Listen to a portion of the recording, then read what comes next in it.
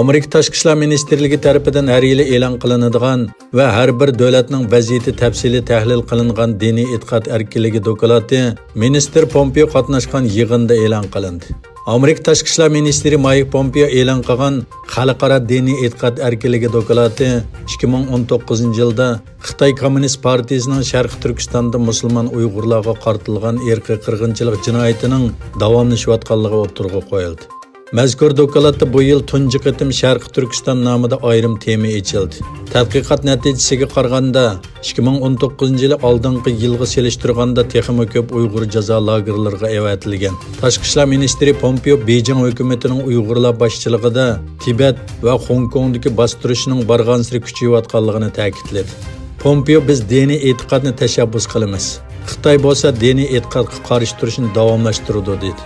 Amerika Tashqi ishlar ministrligi tilga olgan yana bir bostirish usuli bo'lsa, maktablarda bolalarga Xitoy madaniyati, Xitoy tili va ideologiyasining majburiy o'rgatilishi edi.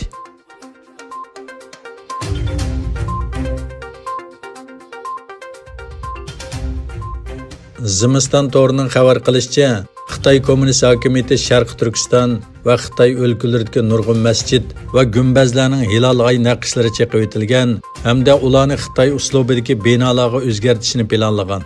Uchurga qaraganda Xitoy doiralari bu yil martda Gansu o'lkasining Ningxia noyisida Tungallarga tava 400 dek masjidning sirtqi ko'rinishini Xitoy uslubidagi butxonaga o'zgartirishni planlagan bo'lib, nom sharpini oshkorlamagan bir kishining bildirishicha, Nangua masjidi, Shanxay masjidi va Bayjajong masjidi qatorliq atrofda tonilgan masjidlarmi bularning ichida ekan.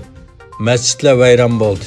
Rayonda yerlik doiralardan uchur ilishga tirishgan Zimiston to'ri muxbirlari Linshadagi doiralarning nurg'un masjidni milliy qiyofatga kirgizishni e'tiqodligini o'tirg'i qo'ydi.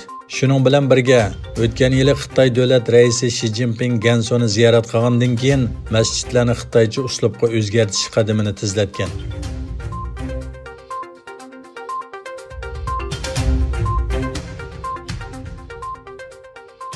Germaniya bosh ministri Angela Merkel Xitoy bosh ministri Li Keqiang bilan o'tkazgan silliq yig'inida Xitoy bosh ministridan o'zaro manfaat yetkazish prinsipi bo'yicha davlatda tijorat qilayotgan chet el shirkatlarini texmi yaxshi bozor bilan ta'minlashni talab qildi. Germaniya hukumatining bayonotchisi Stefan Seibert bayonotida mundaq dedi: Merkel Xitoyda tijorat qilayotgan chet el shirkatlarining vaziyatini yaxshilashda beshik tegishli qadam bosqichlar borligini, bu jihatda Yevropa ittifoqi bilan Xitoy o'tirisidagi mablag' selish kelishimining muhimligini o'tirg'i qo'ydi. Uning deyishicha, Merkel Li Keqiang bilan ko'rishganda yana qoidani asos qilgan ko'p taraflamalik erkin savdoni davomlashtirish, dunyo sayyohat tashkilotini kuchaytirish va sog'lom ikki davlat munosabati taraqqiyotining Germaniyaning manfaatiga uyg'un ekanligini o'tirg'i qo'ydi.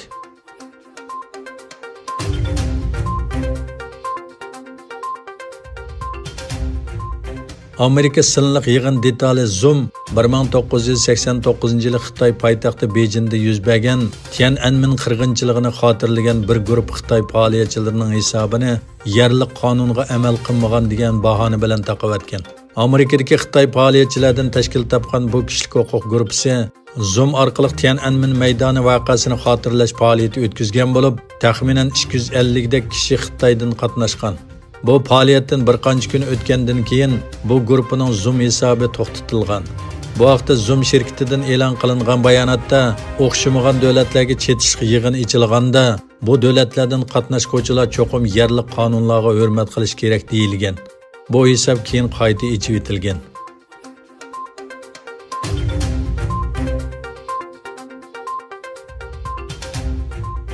Amerika prezidenti Donald Trump Amerika armiyasining Afg'onistondagi harakatini tekshirayotgan xalqaro jinoiy ishlar sudi amaldorlariga embargo yurgizish haqidagi bir buyruqqa imzo qo'ydi.